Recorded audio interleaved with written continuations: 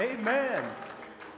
You know, yesterday as I was putting on some finishing touches for the message this morning, I just took a break to spend some time in prayer. And I always like to read a psalm before I pray. And yesterday's psalm, next in line, was Psalm 111.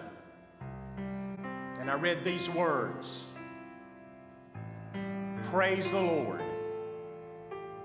The psalmist said, I will thank Him with all my heart as I meet with His godly people. And I began to think about you this morning as we come together as the people of God, the family of God, to know that the King of Kings and the Lord of Lords is here with us. Because He said, where two or three are gathered together in my name, there I am in the midst of you also. And it just was like an overflowing well as I begin to think about the dynamic this morning. The people of God with Jesus, the host of all hosts, who sits enthroned in the praises of His people. No wonder David could say, praise the Lord. I will give thanks with all of my heart as I meet with His godly people. Do you thank God for the body of Christ this morning? Do you thank God for your brothers and sisters? Do you thank God for our destiny as the family of God today? And that we gather to encourage each other and to pray for one another. And to know that He said that where two or three are gathered together in your name, there I am in the midst of you. And if any two of you shall agree as touching anything that they shall ask, it will be done for you, for them, by my Father in heaven. You know, as you look at the requests that are before us, we are praying for Carmen and Jill and Ryan and believing God as she goes through chemotherapy and immunotherapy. And we're just believing the Lord for a great and awesome miracle that nobody can get the credit for but God. Amen. That only the Lord has done that great thing. And so we join together today, putting our faith with theirs, standing together. As we pray for these that are on the screen, many are there that are still fighting different needs, like Margaret and others, and then some are not there. Been some deaths this week in our church. Let's pray for comfort. Let's pray for strength. And if you're comfortable doing this, would you just lay your hand on the shoulder of the person nearest you? And would you begin to pray for them and pray for their needs? Pray together for these needs in the family of God. Heavenly Father, I just pray this morning. Let's pray, church. This is a golden opportunity. Let's pray, church, to see God move and to see Him heal. Father, in the name of Jesus, we do not limit you this morning. We do not doubt in our hearts. We don't come to you with a lack of expectation that you are here and that you hear and you answer us when we pray. Lord, whether it's a marriage that needs to be healed, a body that needs to be healed, whether it's someone that we need to go forgive and we need the strength to face a confrontation, or we need a financial miracle, you are the God of protection and provision. You're the God who is our peace. We declare you over this congregation. We declare you over every need in this place today. And I'm asking you, Lord, to come down in a mighty way with acts of kindness and greatness and power and healing and strength, whatever we may need in our lives, in our families, in our church. God, we believe you. We trust you today in this service. We're believing you.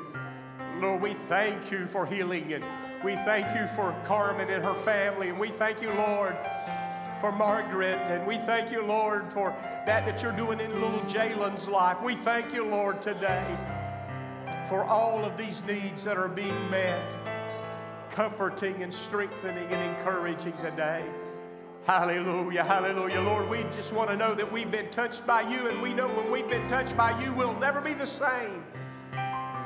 We'll leave differently than we came into your presence, and we bless you for that and thank you for that. Would you just lift your hands one more time like David and just say, thank you, Lord. Today and receive prayer. Receive prayer and receive encouragement. Lord, we thank you for the body of Christ. We thank you, Lord, that you're here with us. And we bless you and praise you in Jesus' name. And amen. And you may be seated. It's good to have all of you today. If you're a guest with us, so glad that you're with us in this service today. Thank you so very much for being with us in church. Thank you for giving. God is blessing. He's blessing you to be a blessing. And that's what it's all about. I was in a World Missions Board meeting Tuesday of last week, and we just almost stopped that agenda and started having revival. We started hearing testimonies of what God is doing in great miracles and mighty power that were verified, not that we should doubt, but they were verified. And then we got to talking about how God provides when we give. That He gives to us so that we can give, and a cycle of sufficiency just keeps right on going. You can't outgive God, we say, and you really can't. So thank you for tithing and giving in the ministries of our church so that we can be a blessing to the world, our community, equipping and discipling our people here as well. And also, you know, I don't know, I guess we can get too busy. I don't like to see busy. I don't like to see the church as busy. I like to see us as productive, fruitful. And I think that that's what our ministries here are about. It's not just to keep us busy, but it's to meet need. And so as you view these video announcements today, let's get involved. Every service is important. Wednesday and life groups and kids ministry and these worship services and the special events that we have. Get plugged in where you're gifted and called in these special ministries, and God will bless you to be a blessing. Amen.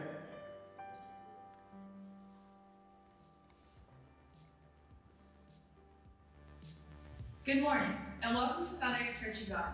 We are so thankful you have decided to worship with us. If you're a guest with us today, we are so glad you're here. For us, church is much more than just a Sunday service, and we want you to feel at home here. One of the best ways to get connected is to fill out the Connect card on the pew in front of you, scan the QR code on the back of the bulletin you just received, or visit our webpage at valiantchurch.org and click Connect at the top right corner. After the service, take the card to the Welcome Center so we can give you a small token of our appreciation. We look forward to seeing you at the next service. Ladies, Friday night and Saturday, March 4th and 5th, is our women's conference in Tifton. Pick up your registration form at the Welcome Center and make sure Sister Kim has it back today with your $40 deposit. Sunday, March 6th is World Mission Emphasis Day. Dr. Tom Brisano with Urban Harvest Ministries will be our special guest for the day. At 9:30, all adults are invited to meet in the Smith Center to hear how Urban Harvest is ministering around the world. Dr. Brisano will then be preaching in the morning service. Join us for World Mission Emphasis Sunday, March the 6th. You can stay up to date with all of our church events by following our social media platforms. Now you know some of the happenings here at the Vidalia Church. We invite you to become a part of what God is doing here. Should you need Pastor Merritt or the staff, just give us a call. Our phone numbers are listed in your bulletin. Have a great week, and we'll see you at the next service.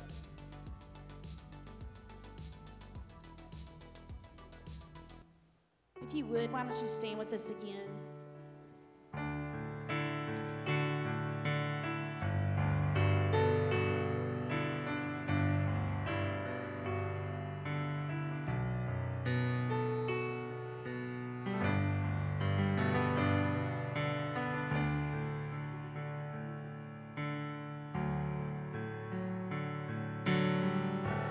I am weary of the way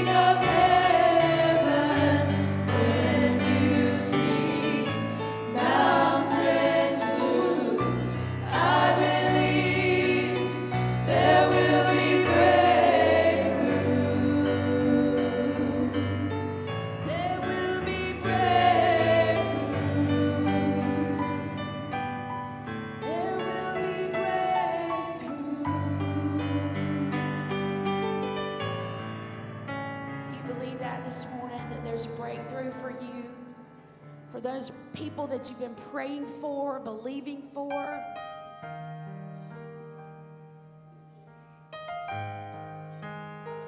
Sometimes to see that breakthrough, we have to go through some refining.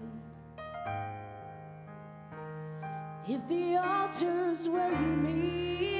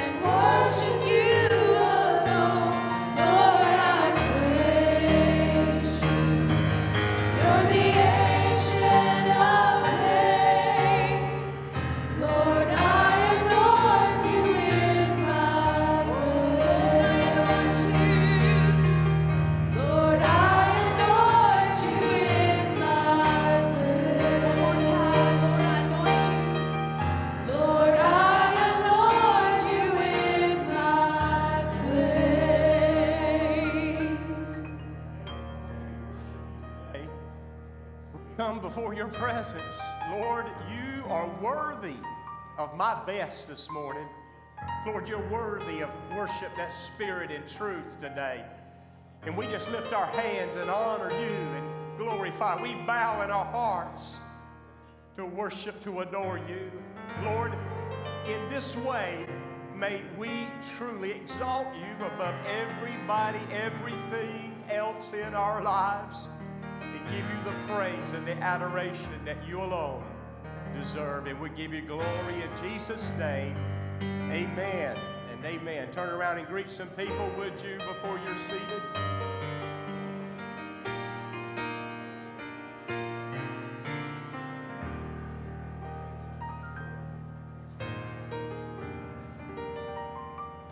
Praise the Lord. Good to be in his house this morning in this worship service today. I'm preaching fire falling from heaven this morning. And pray with me, would you please? Father, we just thank you today for the word of the living God. We thank you for what the fire of God means in our lives and in our world. And I pray just move as only you can to do that work that only you can do. Help us to be open and receptive to your word today. And we'll thank you for it and praise you for it in Jesus' name.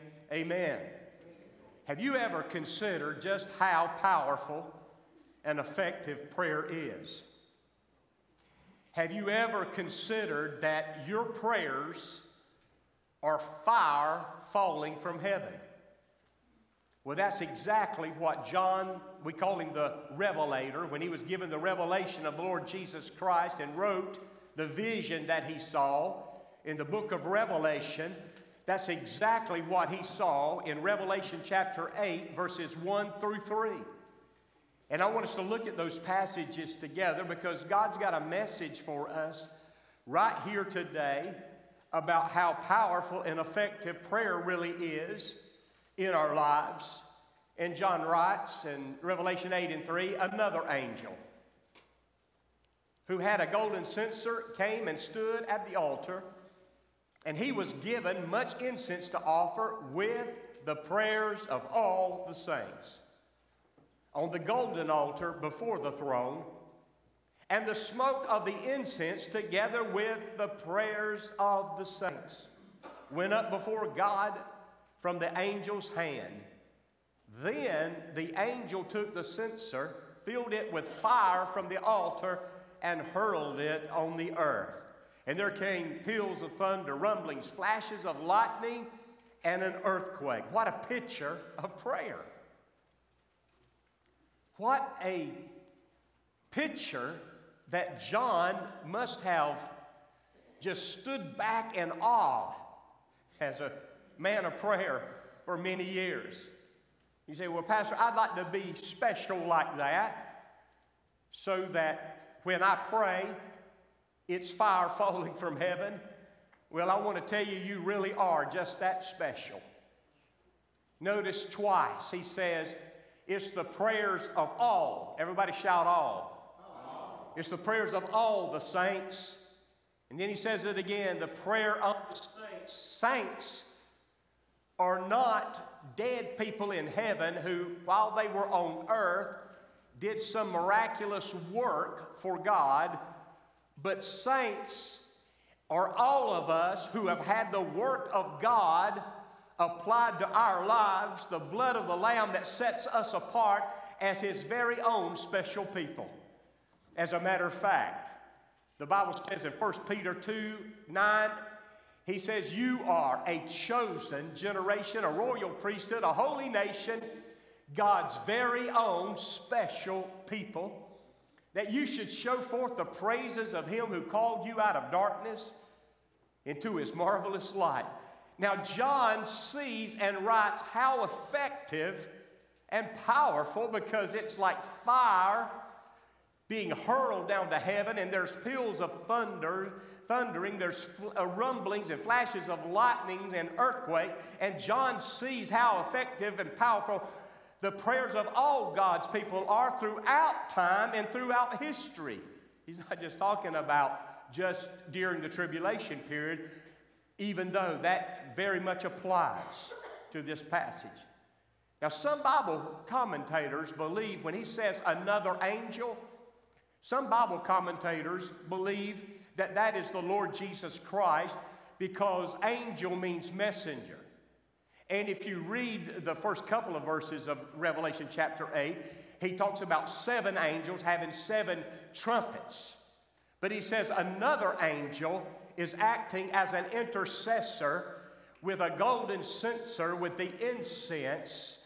And that incense with the prayers of God's people is offered upon the golden altar, and God moves. I want to tell you, Jesus is our one and only great high priest, and He ever lives to make intercession for you and I this morning in this service and in our lives. He's given that golden censer filled with incense, and it represents our prayers that are like incense. They are before the Lord. Now, the golden censer and the golden altar was in the earthly tabernacle. It was in the earthly temple that would come later. And you know, you remember in that tabernacle there was the outer court that had the brazen altar and the laver, and then you walked in and only the priest could go inside the holy place. And there were 3 pieces of furniture. There was the golden lampstand, there was the table of showbread, but right in front of the veil of the Holy of Holies, behind that veil where the Ark of the Covenant was, that was symbolic of the presence of God, there was the altar of incense. It was a golden altar, and the fire on that altar was never to go out. And we know that throughout Scripture that the altar of incense represents prayer. As a matter of fact, when you read in Luke chapter 1, the priest Zechariah in the New Testament was given that special assignment. I can't imagine how overjoyed Zacharias was when he got a turn, because there's a lot of priests and they didn't all necessarily get to go every other week. You know what I mean? And he got this, it fell his turn that he was able to go to the temple. And it was his job in the temple to offer incense before the Lord. And while he was offering incense in the holy place, the Bible says the people were standing outside praying. It was the time of prayer, and the incense and the prayers were going up. And that's when Gabriel came to Zechariah, and he said, I just want you to know that your and Elizabeth's prayers have been heard, and they have been answered, and we're going to give you a miracle baby. You're to give his name John, and we see that it was at that altar of incense of praying that miracles and signs and wonders and what we think is impossible, nothing is impossible with God. David said in Psalm 141 and 2, he said, may my prayers be set before you as incense, and the lifting of my hands as the evening sacrifice. But I want us to get the connection here this morning, because when we pray, our prayers rise up before God, and the God of heaven hears, and he answers with fire falling from heaven. As the prayers rise, the fire falls. Amen? And my prayer this morning is let the fire fall. Let the fire fall in my heart. Let the fire fall in our nation. Let the fire fall in our church. And notice when our prayers rise and the fire falls, that it is in heaven that our prayers are kept. It's there at the throne of God, before the golden altar and the throne. I want to tell you, some of the answers we need will never come from this world.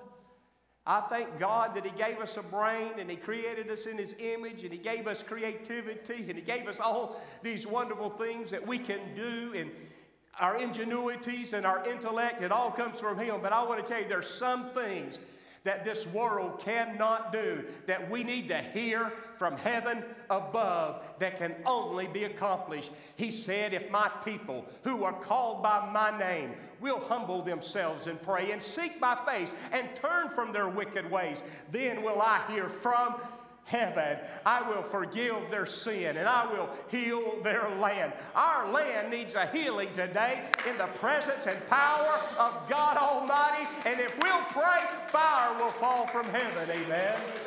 Fire will fall. You know, that fire in Scripture represents the effectiveness of the working of God in our lives, on our behalf. It results in changed lives, miracles, signs, wonders, healings, provision, protection. The fire of God. It's a symbol of the working of the Holy Spirit in our lives and in our worlds. Matter of fact, when John the Baptist introduced Jesus the Messiah, and we read in Matthew 3:11 that John said, I indeed baptize you with water for repentance, but after me comes the one who is mightier than I am. I'm not even worthy to carry his sandals. He will baptize you in the Holy Spirit and with fire. Jesus makes an amazing statement. You know, it's kind of one of those statements from Jesus that makes you go, I want to check that out. In Luke 12:49, he said, I have come to send a fire on the earth, and I would that it were already kindled. Well, when I get through giving you some scriptures here, and hopefully this message, we'll get a fuller understanding of what Jesus meant by that statement. The early church sure knew about that fire from heaven, because Jesus told them to wait in the city of Jerusalem until they were clothed upon power from on high.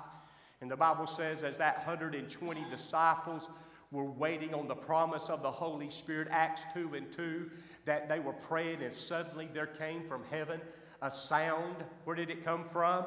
From heaven, as of a rushing mighty wind, and it filled all the house where they were sitting, and there appeared to them cloven tongues, we call it in the old King James, what appeared to be tongues of fire, and it sat upon each of them. They were all filled with the Holy Spirit and began to speak with tongues.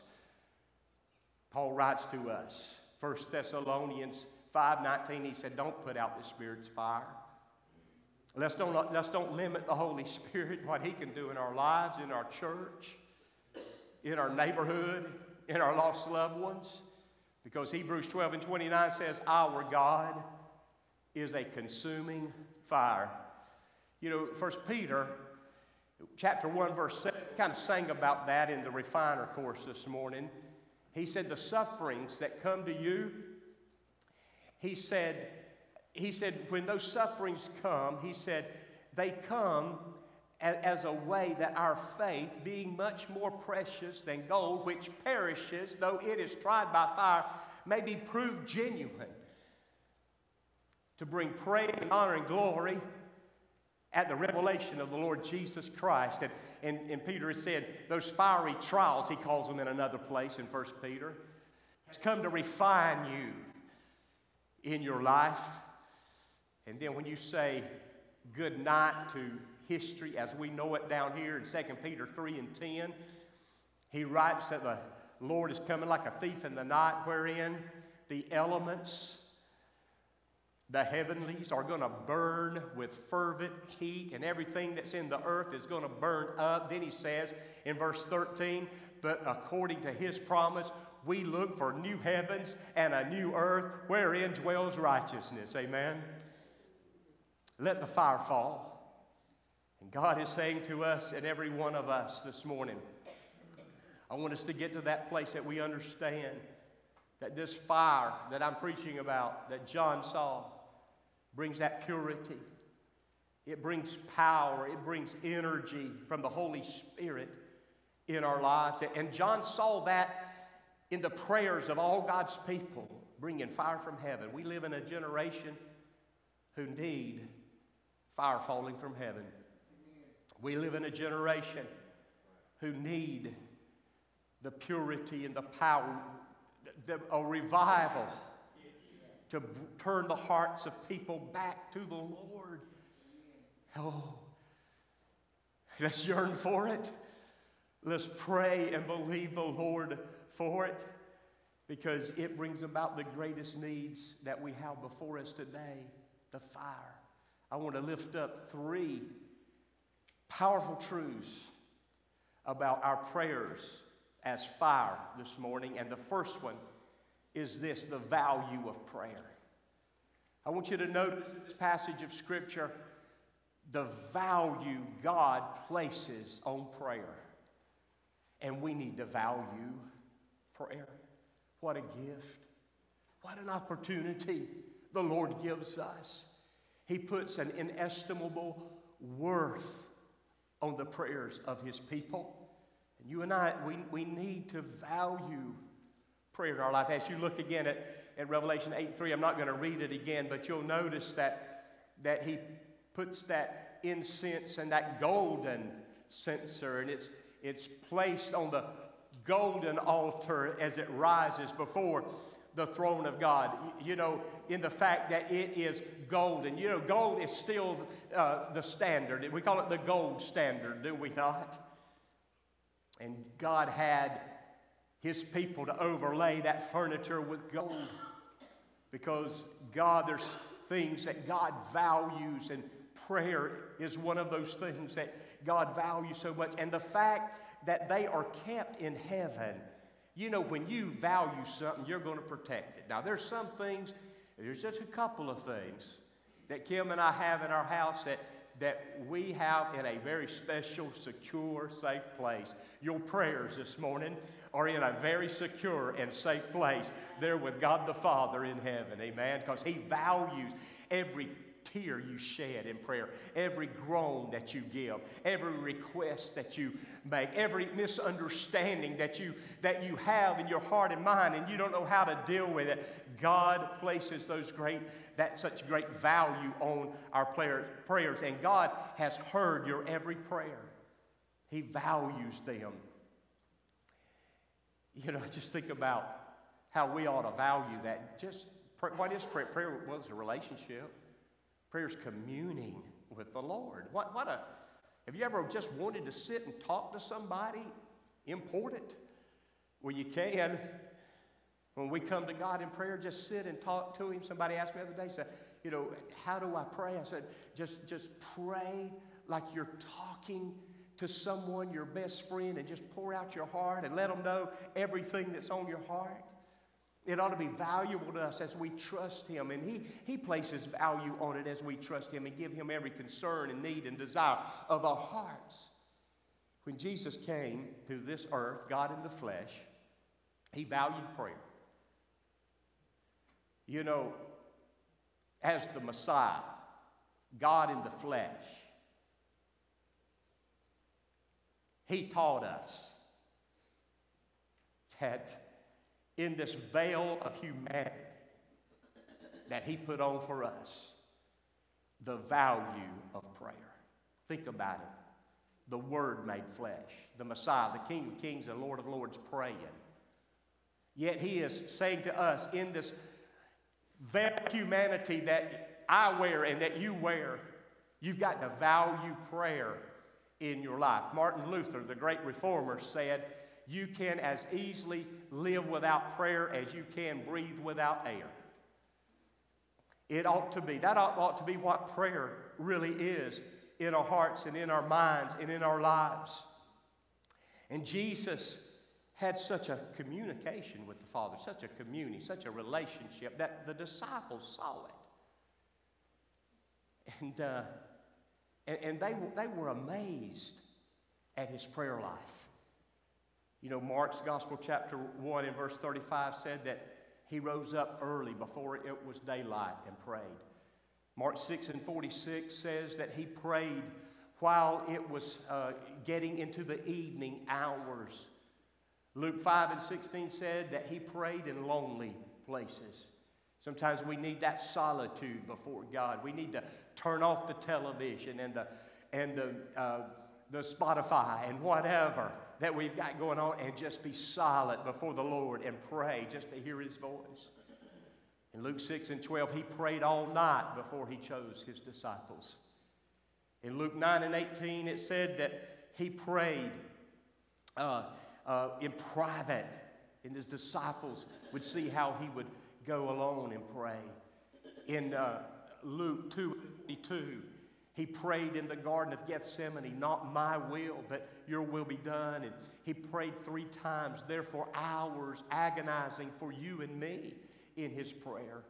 In John 17 and 1, in the upper room before He went to Gethsemane, the Bible says that the disciples heard that great prayer of John 17. It's such a wonderful prayer. The whole chapter is the prayer of God. And He said, Father, glorify your Son on earth that I may glorify you. And He begins to pray for all of us as well as the disciples. He prayed from the cross.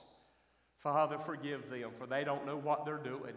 He prayed from the cross. Into your hands, Father, I commit my spirit, and thank God He prayed from the cross. It is finished, amen. And the disciples saw His prayer life. It was an amazing thing. And one day they came to Jesus and they said, Lord, teach us to pray.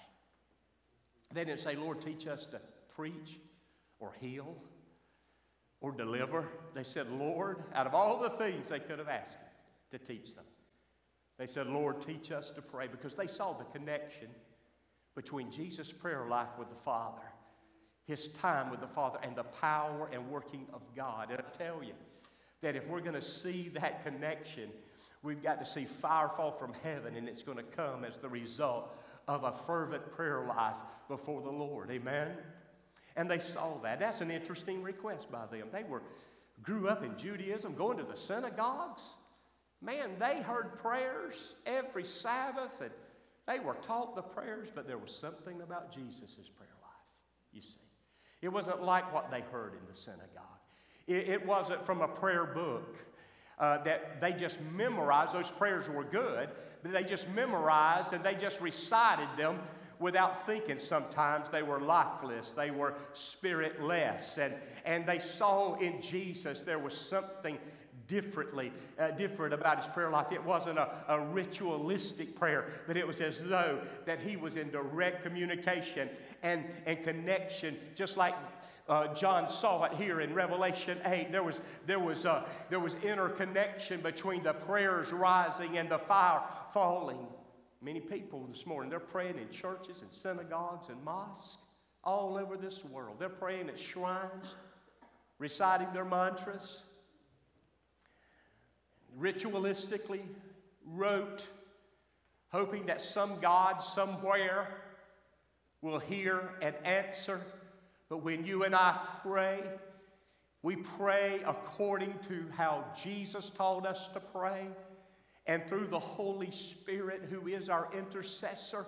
Something is going to happen, and it's going to change in our lives and in our loved ones and in our world. How many of you believe that? And when they said, Lord, teach us to pray, what did he say? He said, this is the way you're to pray. Our Father in heaven, hallowed be your name. Your kingdom come, your will be done on earth as it is in heaven. Give us this day our daily bread, and forgive us our trespasses as we forgive those who trespass against us. Lead us not into temptation, but deliver us from the evil one. For yours is the kingdom and the power and the glory forever and ever. Amen. Jesus taught them this, and he teaches us this, that prayer is relationship. Our Father in heaven. He teaches us that prayer is reverence. Hallowed be your name. He teaches us that prayer is resignation to the will of God. Your kingdom come, not my kingdom. Your will be done on earth as it is in heaven. He teaches us that prayer is requesting from God. Our Father, give us this day our daily bread. He teaches us that prayer is reconciliation with others. Forgive us our trespasses as we forgive those who trespass against us. He teaches us that prayer is resistance to the temptation of sin and evil. Lead us not into temptation, but deliver us from evil. He teaches us that prayer is rejoicing, for yours is the kingdom, yours is the power, and yours is the glory forever and forever. Amen. I don't know what you are facing, but as we face changing times daily, it seems like it's changing rapidly. As you face the stress or maybe the difficulties in your marriage or in your children, I want to tell you, let's face them saying, yours is the kingdom, yours is the power, and yours is the glory. Let's face our times of challenge, in our times of opportunity, in our times of sometimes impossibility to us, that's possible always with God. Let's face it by understanding that we can rejoice because our God is sovereign and He is in control. If you believe that He's in control in this world right now that looks out of control, it's not in His estimation. Let's give Him praise. I want to rejoice in Him. Amen. Amen.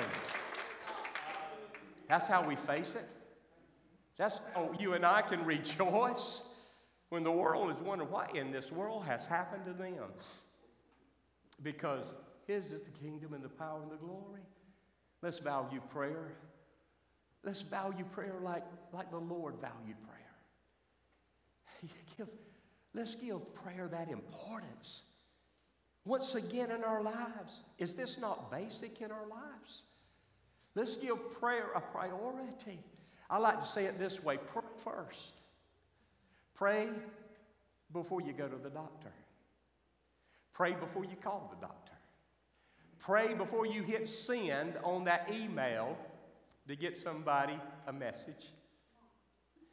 Pray first. And when we pray, and we have to ask ourselves, is prayer my steering wheel in this journey of life, or is it my spare tire? And I only just pull it out, when I need it. It's like the fishing captain that had his crew on the boat and a great storm. It's just obvious that the fishing vessel is going to go down. And he's getting everybody ready. And he said, how many of you believe in the power of prayer? And one guy said, I believe in the power of prayer. He said, good. He said, there's one life jacket that's short. So, I don't know. Sometimes we pray as a last resort. You mean it's come to that? I've got to pray? Well, let's make it a priority. Let's value it. Because when you pray, God hears, and God keeps your prayers, and God answers your prayer, and God acts on your prayer. And the second thing is the vindication of prayer. And, the context of this passage, the context of this scripture on prayer. That it's just before God is about to unleash judgment on this world that we call the tribulation. So stay with me here. Because, it requires us to think about this in our own life, how we pray. And Revelation chapter 6, verses 9 through 11, when the Lamb of God opens that fifth seal, you hear the prayers of the martyrs. You hear the cries of the martyrs. How long, Lord? And the Lord gives them a white robe and says, just a little longer until all of your brothers and your sisters have paid the price for their word. The Bible says for their testimony in Jesus Christ and the word of God. I want to tell you, across our world, people are being persecuted, put in prison, losing their financial means, some put to death, some put in prison camps for their faith. There is coming a day when every injustice will be rectified. There's coming a day when every evil will be brought to judgment. There's coming a day when all suffering from unfair treatment and slander and accusation will be made right by the judge who alone has the right to judge righteously. Jesus, thank God. How many of you are glad of this? He took the judgment for your sins and mine on that cross. And when you put your faith and trust in Him, you are justified, the Bible says, by faith in Christ. And your sin debt has written across it in the blood of Jesus, paid in full. How many of you like to get those notices in the mail? Paid in full. But judgment is coming. And I'm glad that I've trusted in the one that's already took my judgment. But here's the point. Regardless of what you've gone through, regardless of if people have said things about you, I'm not talking about somebody just spoke a little cross to you. We get our feelings on our sleeve and get them hurt. But I'm talking about accusation, and I'm talking about condemnation and judgment brought against you. And I want us to remember this morning that God's going to vindicate every person who falsely accused or hurt you or mistreated you in this world. As a matter of fact, I like the way Isaiah puts this. And I could go to a lot of scriptures on vindication this morning. And by the way, great is the mystery of godliness. Paul writes to Timothy that, Christ, God came in the flesh. He died for us. And just quoting that one passage that's correct, he said he was vindicated by the Spirit when Jesus was mocked on that cross. And they said he saved others. He can't even save himself. I want to tell you, on that third day, the Spirit of God vindicated Jesus, that He's King of kings, Lord of lords, Savior of us all. Amen. But Isaiah said it this way. In Isaiah 54 and verse 17, he says, no weapon that is fashioned against you shall succeed, and you shall refute every tongue that rises against you in judgment. Now watch this. This is the heritage of the servants of the Lord, and their vindication from me, not declares Wayne Merritt or Isaiah, but declares the Lord. Amen? So what you and I, what do we do when we're treated unjustly?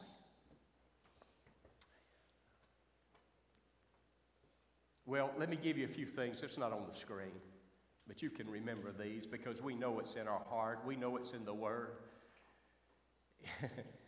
How do you get to that place that you can just handle when people's lied on you or talked about you unjustly, tried to bring hurt to your family? Well, first of all, you love your enemies. You bless those that curse you, do good to those that despitefully use you, and you pray for those that mistreat you. I preached that last week. The second thing is you don't retaliate. When I'm talking about vindication, I'm not even talking praying retaliation, rather. You know, Paul, when he talks to us in Romans 12 about our worship to God as he opens up, then he talks about our gifts and the body of Christ, then he talks about how to love each other. He says, repay no one evil for evil.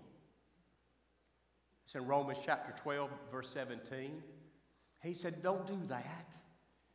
He said, when you are mistreated, do good to those who mistreat you. And he says, it's like, when you do that, it's like coals of fire being placed on their head. Now, what does that mean? One guy says, yeah, I prayed for my enemy, and I hope God burns his brains out. That's not what that means. Coals of fire was the best thing you could give some people in that time. I mean, fire was a very important commodity. But God's vengeance is mine. I will repay. And so what we have to do is love our enemies, keep our hearts pure, and here's the thing that we need. Put everything that's ever happened to you, let it go.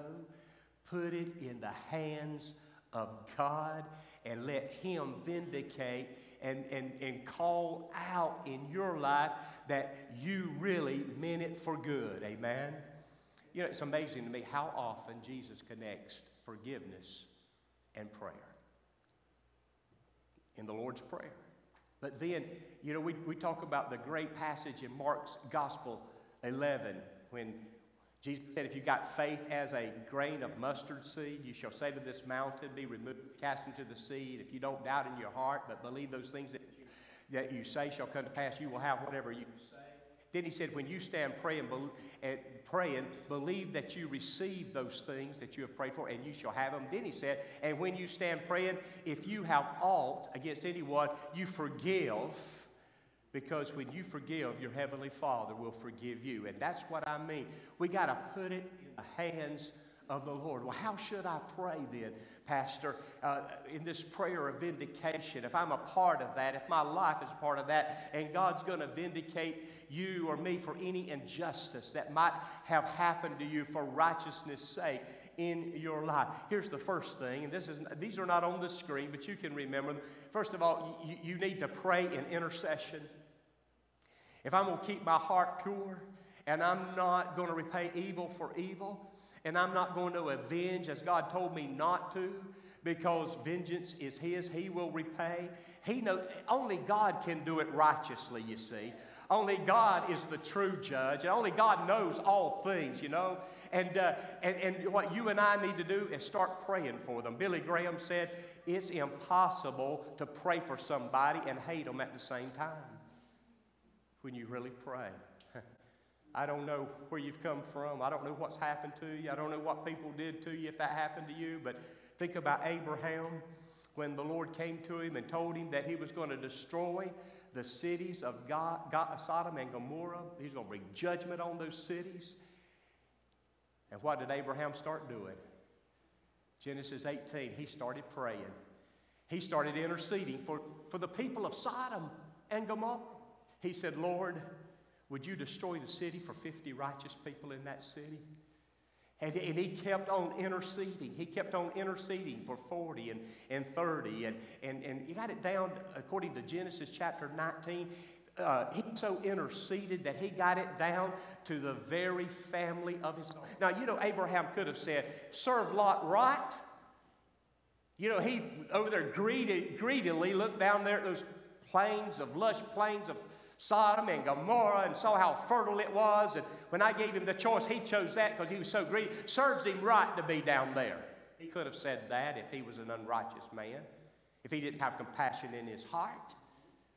But Abraham prayed, the Bible says in Genesis 19, until Lot was rescued out of Sodom. Everybody's not going to believe our prayers. I think about Moses, you know, how the people of God that he was trying to help and lead, how that so many times they would come against God, they would challenge him and his leadership, but putting all that aside, when they made that golden calf and God said, get out of my way, I'm going to destroy him. God was testing Moses. God knew what he was going to do. God was testing Moses to see if he would intercede. You know what God said? He said, I'll destroy him. Now get this. I'll make of you, Moses, a brand new nation. Some of this selfish praying that we hear about. What did Moses pray? In Exodus chapter 32 and verse 32, he said, Lord, forgive the sins of your people. There's a line there. Nobody knows what that line means, but then he said, or blot my name out of the book of life. Wow. Now that's heavy. That's heavy intercession. You know, sometimes that's the way we want to treat people. Don't ever give up on anybody. Pray for them, intercede for them. Samuel, when the nation rejected him as their judge and as their prophet, they rejected him and they wanted a king. And so God said, go ahead and give it to him, Samuel. And they got their first king, Saul. And then the people realized what a great mistake they had made. And they came to Samuel. They were so afraid that God was going to judge them. And Samuel, in short, just simply said to him, 1 Samuel 12 and 23, as for me, God forbid that I would sin against the Lord for failing to pray for you. But the greatest intercession we've ever seen was on that cross. You think about Jesus. He was called a glutton. He was called a wine bibber. He was accused of demon possession in blaspheming the Holy Spirit when they did it. He went through, and even while he was on the cross, they were mocking him and ridiculing him from the government to the religious world. And there he was, but he was interceding. Father, forgive them, for they know not what they do. You know, as you and I, as we intercede, we need to remember him. We need to remember Romans 8 and 34. Who is he that condemns? It is God who justifies. And it is Christ that died for us. And it is him that was raised from the dead, whoever lives to make intercession for us. And Jesus is at that golden throne interceding for you every time you pray. The Bible says in Hebrews 7 and 25, we have a high priest who ever lives. He's able to help us because he ever lives to make intercession for us. But while we're on earth, you don't know what you ought to pray for as you ought. Romans 8:26 says, but the Spirit himself makes intercession for us with groans that cannot be uttered. And the one that searches the hearts, he knows what is the mind of the Spirit because he makes intercession for the saints according to the will of God. My point is this. How do we really, when we get into this vindication that's going on here in Revelation chapter 8, and believe me, that our prayers are a part of that because he judges righteously. But the point is this. Let us, I thought about this, and maybe I can't back this up, but did you know there's going to be people getting saved in the tribulation period? And as those prayers are going up in Revelation 8, the Holy Spirit's going to be moving. The Holy Spirit's going to be moving through those 144,000 Jews and others that are here that knows the gospel of the Lord Jesus Christ. Don't ever stop praying. Now, I'd say the second way that you pray this prayer of vindication is importunity. What in, this is a word we don't use much, but what in the world is praying intercession, but praying importunity? What does that mean? That means that you are persistent even to the point of annoyance. Don't give up. You know, Jesus, look at it on the screen. Luke's Gospel, chapter 18, and verse 1. Jesus wanted to teach his disciples and us how to pray. This prayer of importunity, and he told his disciples a parable. Notice it's a parable. to show them that they should always pray and not give up. Persevere, persist. He said there was this woman who needed vindication, and the judge was not treating her case with fairness and righteousness. And she went to his house, and she'd follow him every day to the courthouse. And she would say, "Give me what is mine. Give me what is mine." And that judge, he just would shake his head and walk off. But one day he said, "This woman is going to worry me slap to death." So he gave her what she was asking for. Jesus said, "Did you hear that unjust judge? The unjust judge." This is not a parable of comparison. This is a parable of contrast. He said, "Did you hear that unjust judge?" Look at it in verse 36. Verses 7 and 8. He said, "Will not God bring about justice for his chosen ones?" Vindication. Whether it's in this life or the life to come, who cry out to him day and night, will he keep putting them off? He's not like the unjust judge. No, he's the Father. He said, "I tell you, he will see that they get justice and quickly. However, when the Son of Man comes, will he find faith on the earth? Will he find faithful people praying in faith and believing?" Amen. Because there's vindication. He sees every sparrow that falls. He said every hair of your head is numbered. He says you're worth more than many sparrows. I'm telling you this morning that God will give to us everything that's rightfully ours if we'll pray and not give up. Pray and keep on praying. Ask and keep on asking. Seek and keep on seeking. Knock and keep on knocking. 1 Thessalonians 5:17. Pray without ceasing. And you and I pray and understand we put it in the hands of God. We put people in the hands of God, and he vindicates us in righteousness. And the last thing is the victory. The victory of prayer. You know, the book of Revelation teaches us that Jesus Christ is king. He's coming back on that white horse. Every eye's going to see him, and every knee's going to bow. Every tongue's going to confess. And we're coming with him, and that means that Jesus is Lord and we win. Amen? And this prayer, when you see the peals of thunder and the rumblings and the flashes of lightning and you see the earthquake, it helps us to understand the great power of God that comes in our lives. The victory that is ours when we go into spiritual warfare really is in our prayer life. And Paul tells us in Ephesians 6, he tells us that, he tells us in verse 10, he first of all starts off, he says that we are to live in the power and trust in the power of God in our lives. Then he says, put on the whole armor of God, that you can stand against the wiles of the devil. And then he tells us who our real enemy is. Our real enemy is the accuser of the brethren that I just got through preaching about in vindication. He is the real accuser. And he says you can stand against him, and having done all to stand, you stand this way and you put on that armor. But look at it and what he says to us, or think about it in Ephesians chapter 6 and verse 18. He says, pray.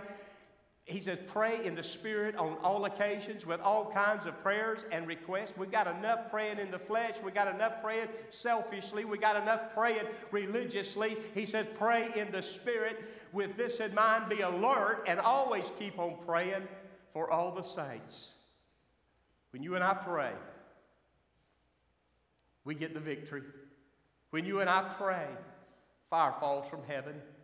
When we pray like Jesus taught us to pray, we pray in the Spirit. That great story in 1 Kings chapter 18, that great story when Elijah faced the very forces of darkness through Baal, through Jezebel, and all of those prophets that she brought in. Y'all remember that? She was a heathen and a pagan and brought into Israel, and they had altars all over Israel, and they were killing the prophets of God, and famine came for 3.5 years because of the judgment of God to bring them back, to have revival, to turn the people back to God. And God said this to Elijah, I want you to have a showdown. We're going to see who is the God of power in Israel. They control the rain, they said, Baal, the fertility of the earth and the rain, which obviously they were no gods at all. And he said, let's have a showdown. It had been for 3.5 years. He said, but I'm going to bring the fire before I bring the rain. And I want to tell you, the fire of God always brings the rain. It always brings the blessing. It always brings the refreshing. It always brings about a great purging and purity and power and revival in the Lord. Amen? And the scripture says that Elijah gave them that opportunity. They could build their altar to Baal. They could go first. They could offer their sacrifice. And you remember that great story. And all day long, from that early morning, they cut themselves according to their religious rituals. They cried out to Baal, and Elijah got to making fun of them. And he said, why don't you cry a little louder? Maybe your God is deaf. Or maybe he's gone to the bathroom. Some scholars believe that he said. Maybe he's on vacation. Maybe he's taking a trip. Just cut yourself a little more. And after all of that, Elijah, he built the altar of God back. And when he built the altar of God back, he put the sacrifice on it. He poured the water over and over and over again to show the power of God. Watch this. He prays, according to the King James, 63 words. Yes, there's time for all-night prayer. But I want to tell you, it's not in how many times in a day you pray. It's not in how many words you say. Jesus said we're not heard by our much speaking, but he prayed a 63-word prayer of faith in the Spirit of God, believing God, knowing that God hears from heaven. And the Bible says, look at it in 1 Kings chapter 18 and about verse 36. The Bible says, then the fire of the Lord fell. Do you need fire in your situation? Do you need fire in your life? Do you need fire in your family? Do you need fire in your church? Well, then the fire of the Lord fell and burned up the sacrifice, the wood and the stone and the soil, and also licked up the water in the trench. And watch this. This is the purpose. When all the people saw this, they fell prostrate and cried, the Lord Jehovah, He is God, the Lord, He is God. This is the kind of fire we need to see falling in our families, in our church, in Vidalia, in Toombs County, in this world today. We need to pray and the fire will fall from heaven. Amen? I believe that. So, Pastor, I don't know. No, I believe God. And I believe that fire is falling from heaven when you and I really, really pray. James is going to bring up Elijah. He's going to bring up old Elijah before he ends his book and his prayer life in James chapter 5. And I want you to notice it, verse 16. James chapter 5 and verse 16. Look at it with me. The prayer of a righteous man is powerful and effective. The Greek words there, I want you to get that really deep in your spirit. And we're going to go to the Lord in prayer. James 5 and 16. The prayer of a righteous man or woman is powerful and effective. The Greek there is kind of, there's different interpretations, but you know what it really means? It's that word powerful and effective. It means it's got some fire in it. It means it's got some energy. That's what that fire means. You know, it's time that you and I understand that when we pray in the Spirit, Paul said, I'm working with all the working that I have from the Spirit of the living God in my life. And it's not us in our energy and our fervor that's working in our lives, but it is God at work in our lives. And when we pray, the fire falls. And God's on the throne. He's hearing and He's answering. Stand with me, please. Father, I pray that we would get to that place in our lives that the fire of God will be evident, just like it was on the day of Pentecost, just like it was in Elijah's day, just like it was in James' prayer, that the fire of God will fall in our church, in our family, in our community, and in our lives personally. And I'll thank you for that. And I'll praise you for that. In Jesus' name, amen. I'm going to close out this service. I don't know what you're going through. I don't know what you've been asking God for, but I just want to remind you, when your prayers rise before God, the fire falls. How many of you believe that? When your prayers rise, the fire falls. What do you need to see in your family? Don't ever give up praying for your family, your children. Don't ever give up praying for your nation. Don't ever give up praying for your church, your spouse, your marriage. Don't ever give up praying for your dreams. Keep on praying. Believe the Lord that your prayers are rising, and the intercessor of our souls, Jesus Christ, will send the answer. He'll send the miracle. He'll send the sign or the wonder that you need in your life. I'm going to ask you to join me. You can kneel, you can stand, you can pray where you are, obviously, but I want us to come before the Lord around the altar today before the praise team leads us in a chorus, and I want us to just call out to God this morning and believe that some fire is going to start falling in our lives. Fire is going to fall in our church before the praise team sings for us. We're just going to spend just that time just believing God this morning, calling out to God. Right where you are, right where you're standing. Those of you that are watching online.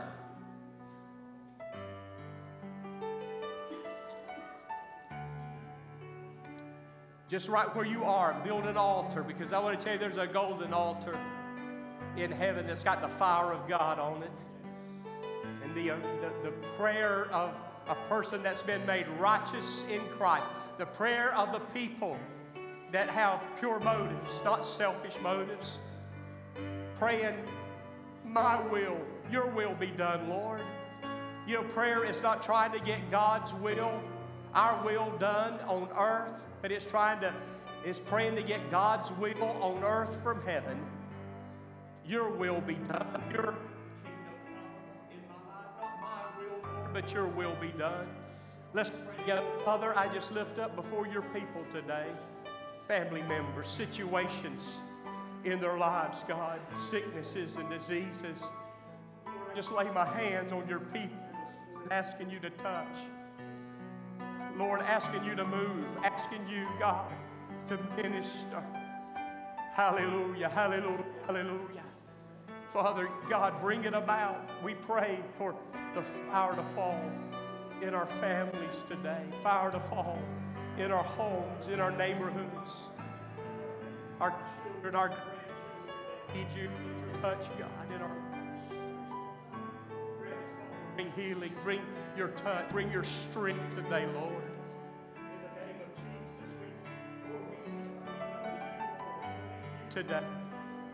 In the name of Jesus, today, in the name of Jesus, save and save. May they have a this because it's like fire shut up in their bones, as Jeremiah said. He said, I tried not to preach. And Lord, that work that you've called us to do, our children to do, may we, like, shut up in a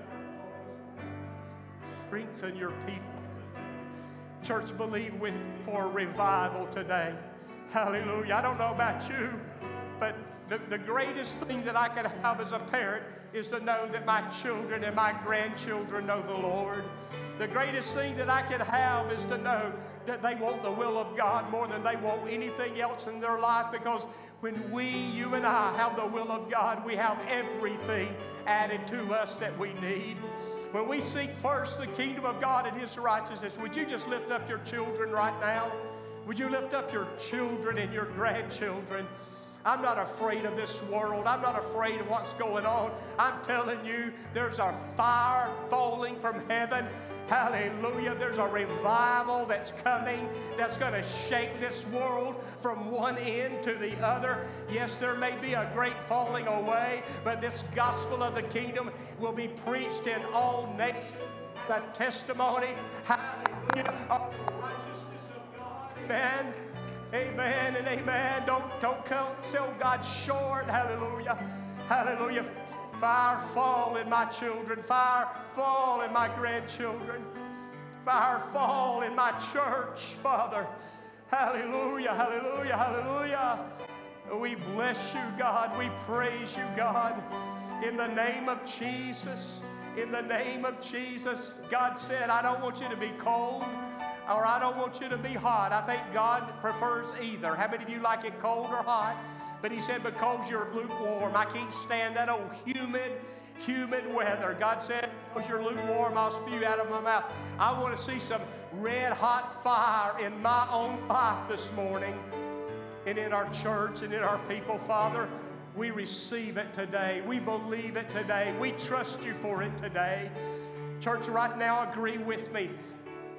Agree with me after you've prayed for your children. Fire fall in Vidalia Church. Let's say it together. Fire fall in Vidalia Church. Say it again. Fire fall in Vidalia Church. When they had prayed, the place where they were assembled was shaken together, and they were all filled with the Holy Spirit. Amen. And they spoke the word of God with boldness. Hallelujah. I'm not taking a back seat in Toombs County and Vidalia. We are the people of God, and we belong in the service of the Lord to make a difference. Amen. Hallelujah. Hallelujah. Father, just lift your hands and give him praise. Would you just give him praise? Lord, we need a revival. We need to see people's hearts turn back to you. We need to see the lukewarm get on fire for you. Hallelujah.